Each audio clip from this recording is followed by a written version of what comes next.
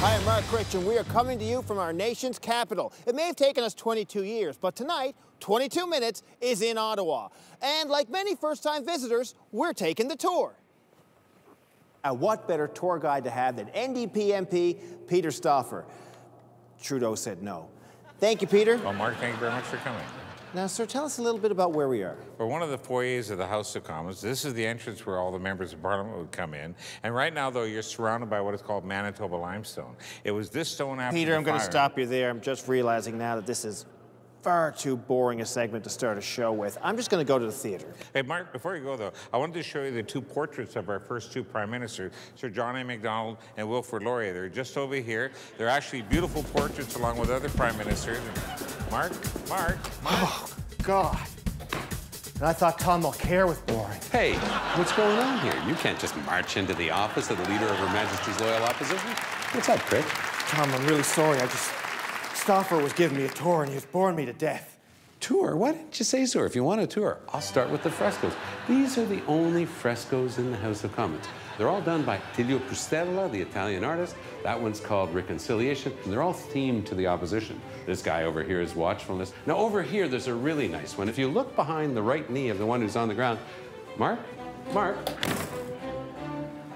does this keep happening to me? The show's about to start. I'm going to be late. Oh, good. Oh, man. Oh, good. I'm going to make it. Hey, Mark. Ah! Tony Clement, hey. It's good to see you. Are you here to interview me?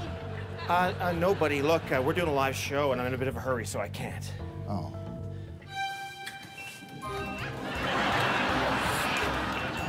Well, listen, now that we're here, I can tell you about this great segment I have for you involving the National Apathon. It's called Code. You can register on open.canada.ca. It involves 200,000 open data sets from the federal government and all these coders. It'll be a great show. I'm telling you, it'll be wonderful. Look, this is my stop. I really got to go. Sorry, Tony. No!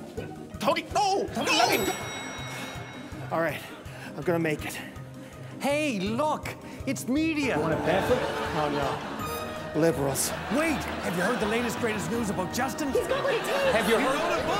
Wait! Have you heard the latest great news about Justin? Have you... Peter MacKay! Hey, Mark, what's going on? Liberals. Hop in. Go! So what's going on? What are you doing?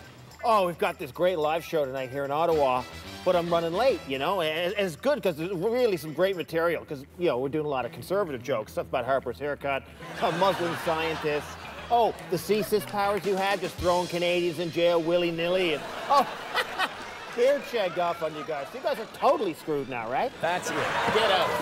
Oh. That's it? Oh, cool. Thanks, buddy.